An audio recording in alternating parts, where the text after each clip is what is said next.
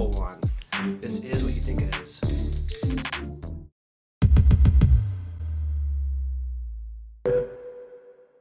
$18 times 7 plus 2. 128 days since my last haircut. Look at this mop. All right, cool. Okay, some of these are a little bit hot, so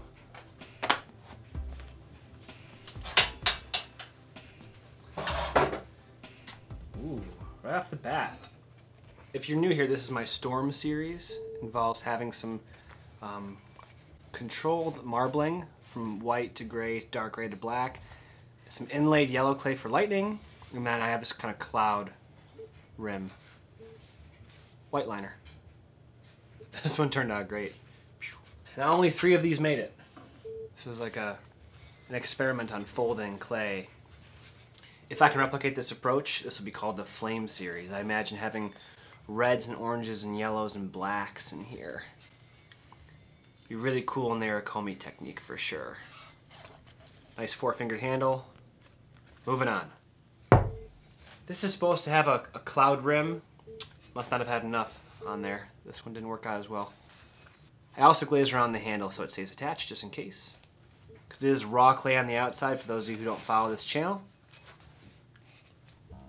Hope you're having a good day, by the way. Moving on. I have 3 of these. Oh, that one turned out okay. Yeah, this one's nice. Oh yeah. This is a beautiful one. Nice little cloud rim. The cloud doesn't make a lot of sense with the Flame series, but I just did it anyway for consistency. Also glazed around the handle there. Clear inside, so you can actually see the inside and the outside of this Nerikomi. That's kind of how it should be. Usually I glaze the inside white because it's hard to scrape inside there, because I make these as slabs and I alter them on the wheel. But this one turned out great. This is probably the best one from that batch. Oh yeah, let's go. There's a hole in this glove, so that's fun. Here we go, look at that. All 3 of these together. Looks pretty sweet. These actually have a gray handle because I had gray colored porcelain for the handle and gray colored porcelain for the foot too. This one turned out lovely. Now this is my new porcelain recipe. It's a little bit of a brighter, whiter porcelain, and these colors tend to show up well. Oh yeah. Sorry, I'm just marveling at this one. Put the foot on this one too. When you throw a colored clay, the foot sometimes gets twisted in a beautiful way. And then we have one more Storm mug. These look better with clear over them, but this is my old clay. These are actually, all these ones you're seeing, these tall mugs, are the last of my first porcelain clay. This one here, I make myself.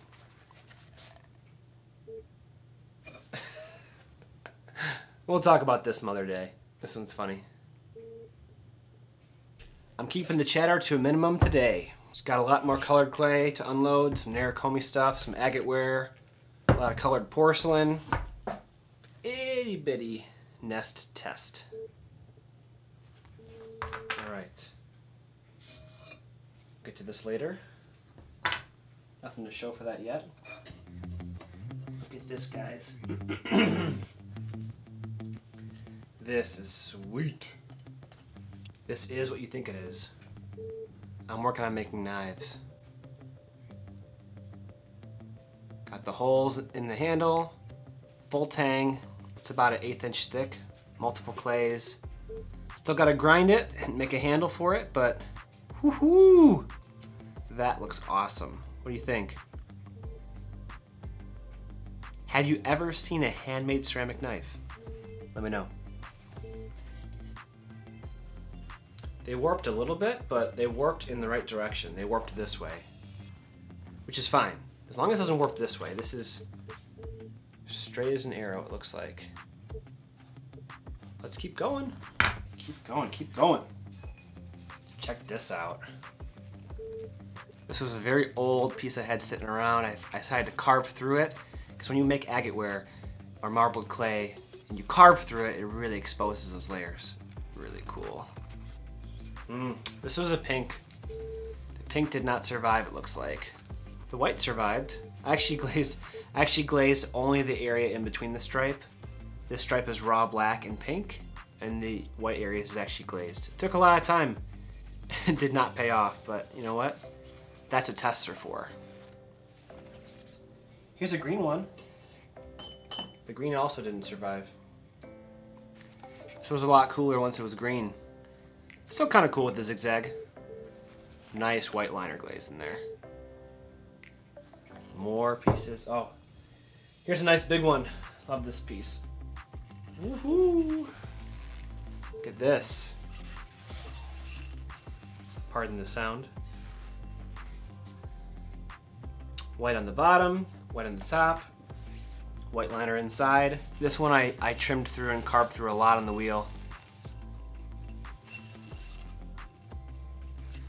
This is the definition of agate wear. It's beautiful. Sedimentary rock, awesome.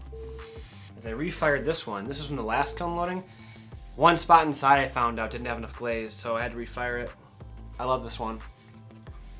Nice tall Pilsner glass for your agua, for your water. All right, moving on. This one too had a spot in the bottom. It's hard once you sand.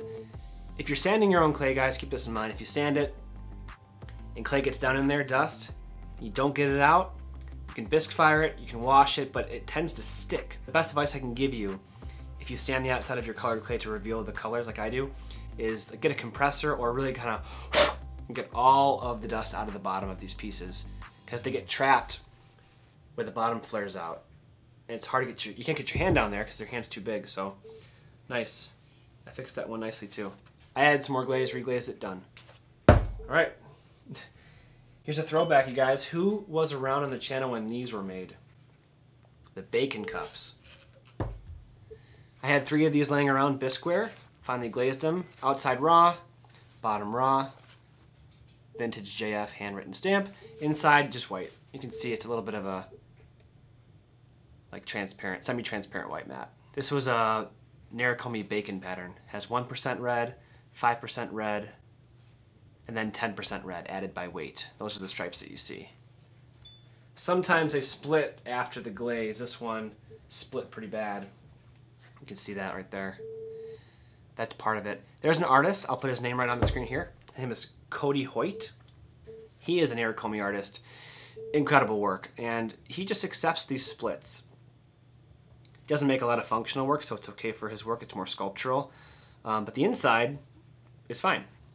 I love them all together. What do you think? Moving on. In this kiln,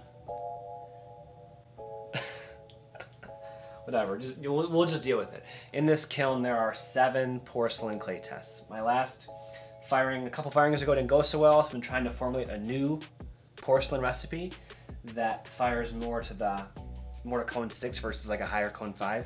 And so I have 7 throwing tests. I have 7 translucency tests, so we'll get the lights off, we'll have it glow, and I have a couple of tests for a clear and for a white. So, and then I also have coasters at the very bottom of this, some marbled cosmic coasters. I'll put a guide in the description of this video so you can skip ahead if you want to, but it's kind of cool seeing what 7 different recipes look like with the same glazes. I'm excited too. And just wait till we get to the glowing test, it's gonna be sweet. I'm just gonna unload this whole shelf as is. And that's why you test. Number 7, disgusting. Moving on. Last but not least, coasters. These are remnants from those Flame series mugs you saw earlier. So I take the extra Nerikomi scraps and I roll them out. It's quite a bit of work actually to get this to be thin enough. So I'm warped a little bit. Probably not sellable. Here's a nice one. Nice little coaster. Nerikomi coaster, marble clay coaster. Now these ones I glazed. I glazed the outsides of these, seeing how it would look. This clay looked better with glaze. My clay, because it's translucent porcelain, it gets very, very vitrified at temperature. This is mine with no glaze. See how like dark and rich it is? This is a lightning series, storm series. The block didn't work out, but the coasters did. It's pretty sweet. I like that.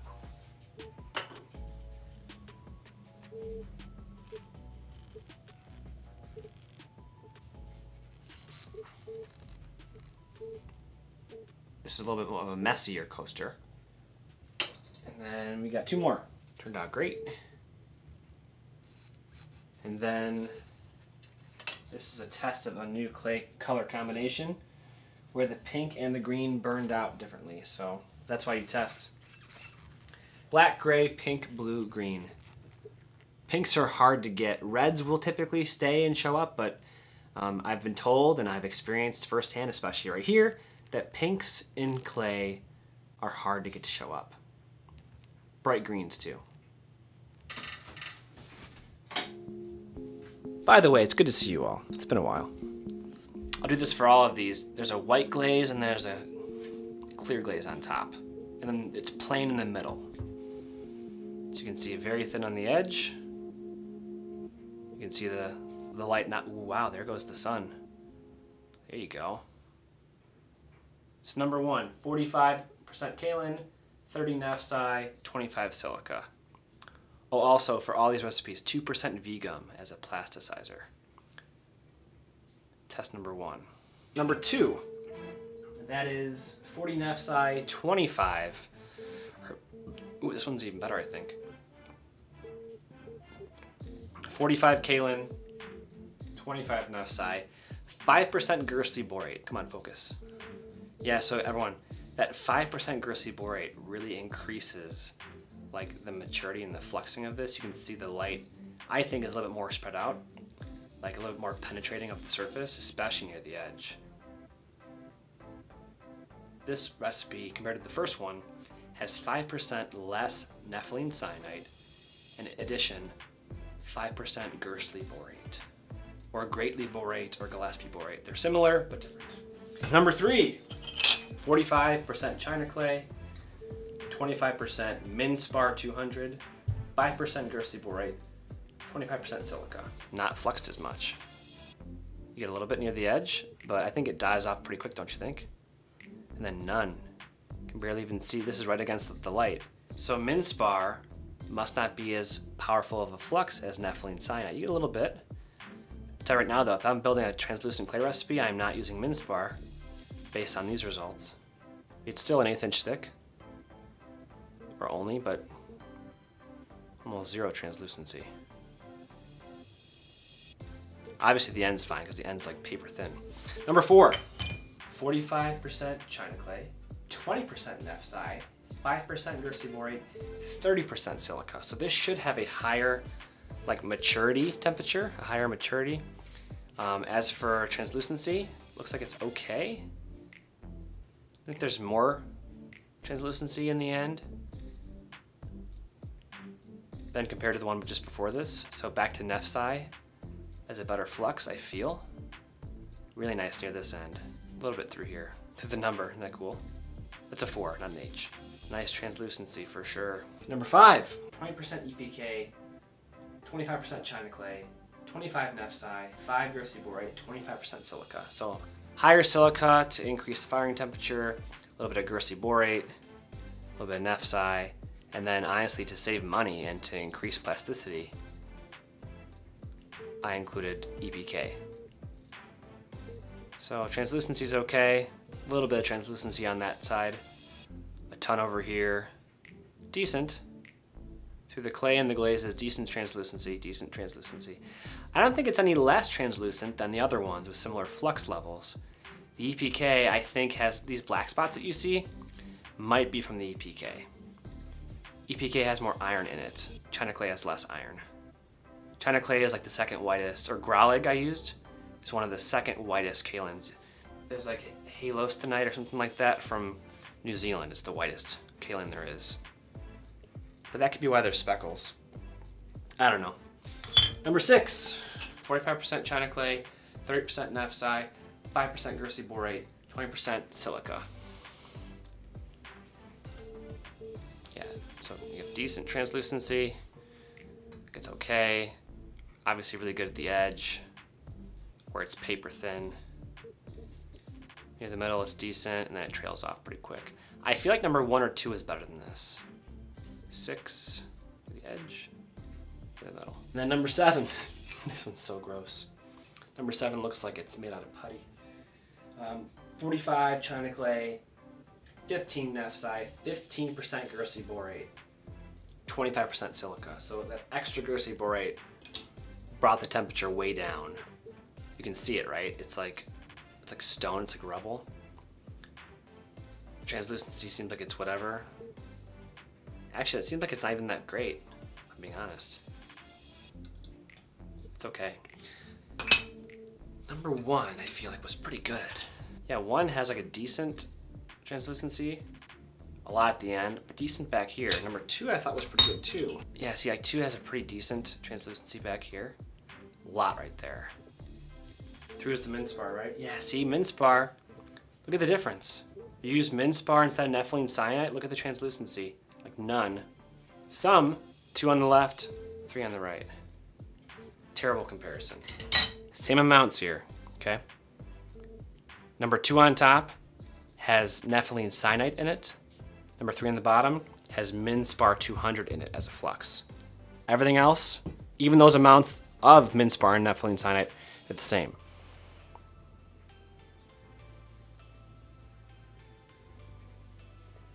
Look at the glowing difference.